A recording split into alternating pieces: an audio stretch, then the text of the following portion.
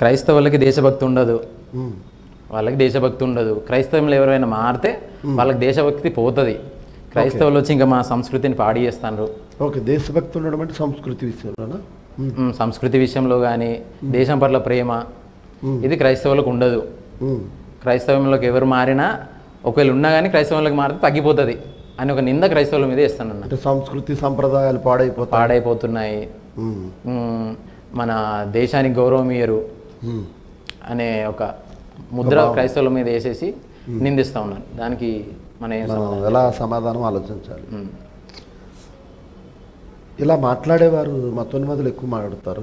మధ్యలో మనం అంటున్నాం వాళ్ళకి దేశభక్తి అంటే ఏంటో తెలియదు. భక్తి అన్నదానికి పర్యాయ పదాలు చాలా ఉన్నాయి. ప్రేమ, కనికరము, పూజించడము, ప్రేమించడము, సంథింగ్ చాలా ఉంది పర్యాయ పదాలు మనం మాట్లాడుకుంటే. భక్తి అనగానే దండం పెట్టుకోవడమే కాదు, ఇలాగ లెంపలేసుకోవడమే కాదు, ఏదో చదివేయడమే కాదు. వీళ్ళ ఉద్దేశం ఏంటంటే జెండాకి ఎవరు నమస్తే పెట్టినా ఆయనకి దేశభక్తి ఉన్నట్టే. పోయి ఫస్ట్ వీళ్ళు జెండాకి నమస్తే పెట్టాలి, గాంధీ బొమ్మకి ఇట్లా దండం పెట్టాలి. పెట్టి దేశాన్ని దోచేసుకునే పర్లేదా? అట్లున్నారు వాళ్ళు. ఇంకా ఓకే, ఇది దేశభక్తి ఎలా అవుతుంది?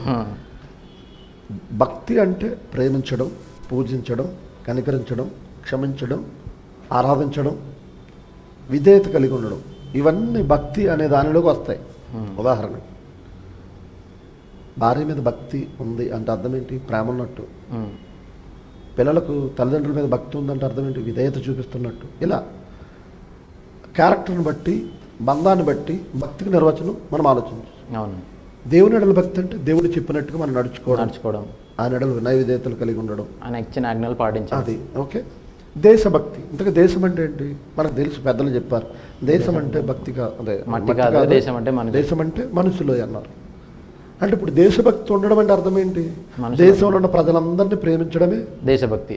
అందుకే మన చిన్నప్పుడు ప్రతిజ్ఞ చేస్తారు, భారతదేశం నా మాతృభూమి, భారతీయులందరూ నా సహోదరులు.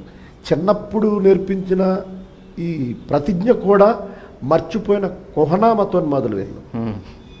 చిన్నప్పుడు అందుకే నేర్పిస్తారు, అదే పెద్ద ఎదుగా కూడా ఉండాలిరా, ఇదే నువ్వు నేర్చుకోవాలని. చిన్నప్పుడు ప్రతిజ్ఞ చేసావుగా, భారతదేశం నా మాతృభూమి, భారతీయులందరూ నా సహోదరులని.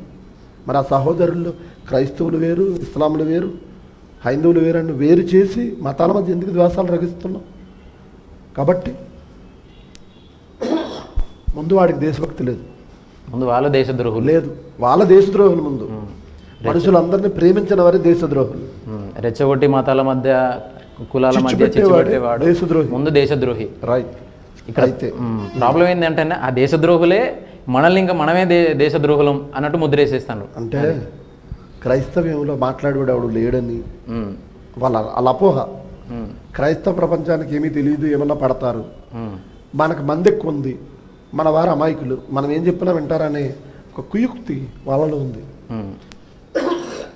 ఎందుకంటే గ్రంథపరమైన జ్ఞానం హైందవ సోదరులకు లేదు, గ్రంథపరమైన జ్ఞానము లేదు, విచక్షణ అనేది కొంతమంది మతోన్మాదులకు ఉండదు. ఎదుటివాడు ఏం చెప్తాడో వినడు, ఓ నోరేసుకుని పడిపోతూ ఉంటారు. ఏదైనా మనం విన్నప్పుడు దాని ముందు వెనక కూడా ఆలోచించాలి. మనిషికి ఇది ఉండాలి. ఒక వ్యక్తి తప్పే మాట్లాడాడు, ఒక వ్యక్తి తప్పే మాట్లాడినప్పుడు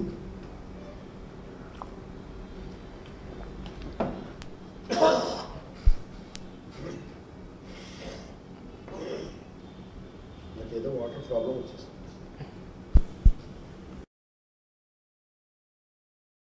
ముందు వెనక కూడా మనం ఆలోచించాలి, ఎందుకు మాట్లాడాడు, ఏం మాట్లాడాడు. అంత జ్ఞానం వాళ్ళకు ఉండదు. ఇది ఆసరాగా తీసుకుని మతోన్మాదులు అమాయకులైన హైందవ సోదరులు రెచ్చగొట్టడానికి ఉపయోగించే మాటలు. ఇక వీళ్ళు అనేది ఏంటంటే సంస్కృతి సంప్రదాయాలు ఏమైపోతున్నాయి? పాడైపోతున్నాయి క్రైస్తవం పట్టి. ఇప్పుడు క్రైస్తవ్యంలోనికి వస్తే దేశ సంస్కృతి ఎలా పాడైపోద్ది? అసలు దేశానికి ఉన్న సంస్కృతి ఏంటి? దేశానికి ఉన్న సంప్రదాయం ఏంటి? ఒక్కొక్కరికి ఒక్కొక్క సాంప్రదాయం ఉంది మన దేశంలో. దేశంలో వివిధ మతాలు ఉన్నాయి, మతాలకి సంస్కృతి సంప్రదాయాలు ఉన్నాయి, దేశానికి కాదు. అవును, దేశంలో ఉన్న ప్రజలకు సంస్కృతి సంప్రదాయాలు ఉన్నాయి. క్రైస్తవ మతానికి సంస్కృతి సంప్రదాయాలు, హైందవ మతానికి, ఇస్లాం మతానికి వారి వారి సంస్కృతి సంప్రదాయాలు ఉన్నాయి కదా. అంతేగాని దేశానికి లేవు. ఇప్పుడు దేశ ప్రజలకు ఉన్నదే దేశ సంస్కృతి అవ్వచ్చు. ఇలా అనేకంటే మతానికి సంస్కృతి హైందవ మతానికి ఒక సంస్కృతి సాంప్రదాయం ఉంది. బొట్టు పెట్టుకోవడం, ఒక ఆచార వ్యవహారం, ఒక్కొక్క కులంలో ఒక పద్ధతి. బ్రాహ్మణులు అయితే ఒక టైప్ ఆఫ్ డ్రెస్ కోడ్, ఒక టైప్ ఆఫ్ అలంకరణ, వైశ్యులు అయితే మరొకలాగా, క్షత్రియులు అయితే మరొకలాగా. ఇవన్నీ సంప్రదాయాలు, సంస్కృతులు. మరి క్రైస్తవులకు మారినవాడు క్రైస్తవులు ఉన్న సంప్రదాయాన్ని, సంస్కృతిని అనుసరిస్తాడు. అతనికి బైబిల్ ప్రకారం ఒకటి ఉంది కనుక. ఇప్పుడు హైందవ మతంలో ఉన్న సంప్రదాయాన్ని దేశ సంప్రదాయం అని ఈ సెంటిమెంట్లు గేమ్ ఏంటి? మైండ్ గేమ్ ఇదంతా. పోనీ అనుకుందామబ్బా, సంస్కృతి సంప్రదాయం క్రైస్తవుల వల్లే పోతుందా అని ఆలోచిస్తే, ఉదాహరణకి సంఘంలోనికి స్త్రీలు జీన్ ప్యాంట్లో టీషర్ట్లు వేసుకుని వచ్చారనుకో, పాస్టర్ గారు చెప్తారా లేదా? చెప్తారు. రానివ్వరు. ఏంటమ్మా, ఏంటి పద్ధతి ఏంటి? ఇది దేవుని సన్నిధి అనుకుంటున్నావా, లేకపోతే ఏమనుకుంటున్నావు? వద్దు, మనకు అలాంటి వద్దని చెప్తారు. ఇప్పుడు ఇదే ప్యాంటు షర్ట్లతో, ఇదే అవతారంతో హైందవ దేవాలయాల్లోకి వెళ్ళిపోతూ ఉన్నారు చాలామంది. వాళ్ళే, మనం కాదు కదా. అవును. మరి ఏమైంది సంస్కృతి, ఏమైంది సంప్రదాయం? నువ్వు హైందవ దేవాలయంలోకి వెళ్ళినప్పుడు స్త్రీలు పురుషులు ఎలా వెళ్ళాలో నీకు తెలీదా? చెప్పులు వేసుకోకుండా వెళ్ళడం ఒక్కటే సంప్రదాయమా? మిగతా అలంకరణ పోనీ. ఇది భారతదేశ సంస్కృతి సంప్రదాయం అనుకుందాం. భారతదేశ సంస్కృతి సంప్రదాయం ప్రకారంగా అసలు ప్యాంటు షర్ట్ ఎందుకు వేసుకున్నావు మగాడివి? ఈ ప్యాంటు షర్ట్ అనేది విదేశీ సాంప్రదాయంగా. నువ్వు పంచి కట్టుకో, లుంగి ధోతి గోచి పెట్టుకో, పంచి కట్టుకో, కద్ర షర్ట్లే వాడు, సిల్క్లు సూట్లు వద్దు, చేతితో నేసినవి వాడాలి. అసలు నువ్వు అన్నదే రైట్ అనుకుంటే నువ్వే ఆ సంస్కృతి సాంప్రదాయాన్ని పాడు చేసేసావు. మరి సినిమా యాక్టర్లో చేసేది భారతదేశంలో ఉన్న సినిమా యాక్టర్లే కదా, భారతీయ సినిమాలే కదా. ఎందుకు బికినీల్లో చూపిస్తున్నారు ఆడవాళ్ళని?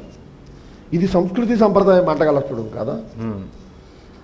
అందులో వాళ్ళు ఎంజాయ్ చేస్తున్నారు, వాళ్ళు ఎంజాయ్ చేస్తున్నారు, దాంట్లో వాళ్ళకి ఆనందం వస్తుంది. మళ్ళీ ఎక్స్పోజింగ్లు. ఈ మధ్యకాలంలో నిన్నో మొన్నో ఒక తెలుగు టాలీవుడ్ జూనియర్ ఆర్టిస్ట్ ఎవరు, ఒక ఆమె ఏకంగా మా మూవీ ఆర్టిస్ట్ అసోసియేషన్ ముందో లేదా నడు రోడ్డు మీద బట్టలు ఇప్పేసి కూర్చుందా? ఈ సంస్కృతి సాంప్రదాయం మంట కలిసినట్టు కాదా? మొన్న ఒక అతనన్న లైవ్లో మాట్లాడుతూ క్రైస్తవులను కనీసం సినిమాలు కూడా చూడనియరు, ఎందుకంటే వాళ్ళు సినిమాలు చూస్తే మా సంస్కృతి సాంప్రదాయాలు తెలిసిపోతాయేమో అని చెప్పి క్రైస్తవ పాస్టర్లు క్రైస్తవులను సినిమాలు కూడా చూడనియరు, మభ్య పెడతారు చూడనీయకుండా అని అన్నాడు. సినిమాల్లో ఉన్నదంతా హైందవ సంప్రదాయమా?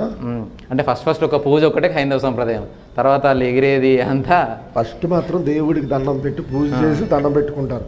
కనమాయన్ని బూతులే, కనమాయన్ని డబుల్ మీనింగ్ డైలాగులు, ద్వంద్వ డైలాగులు, డబుల్ మీనింగ్ డైలాగులు, అశ్లీలం.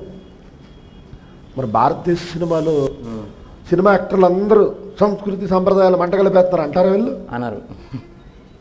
ఒకవేళ అన్న సినిమాలో చూసి మనం సంస్కృతి నేర్చుకోవాలనుకుంటే ఫస్ట్ ఆ క్లిప్పింగ్ ఒక 5 నిమిషాలు చూసి కథం మిగతా పక్కన పెడితే అయిపోతుంది. 1 నిమిషం ఉంటుంది అంతే. 1 నిమిషం చూస్తే చాలు, ఇంకా సినిమా మొత్తం చూసినా పెద్ద ప్రయోజనం లేదు. అసలు సంస్కృతి సంప్రదాయాన్ని మంటగలుపుతున్నది ఎవరు? వాళ్ళే.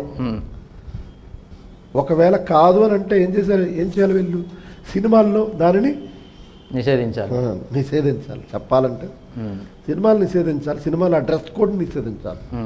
సినిమాల్లో వేసుకునే డ్రెస్సులు విదేశీలువి, ఆడవాళ్ళు వేసుకునే బట్టలు అశ్లీల అర్ధనగ్న ప్రదర్శన చేసే విధంగా ఉంటాయి.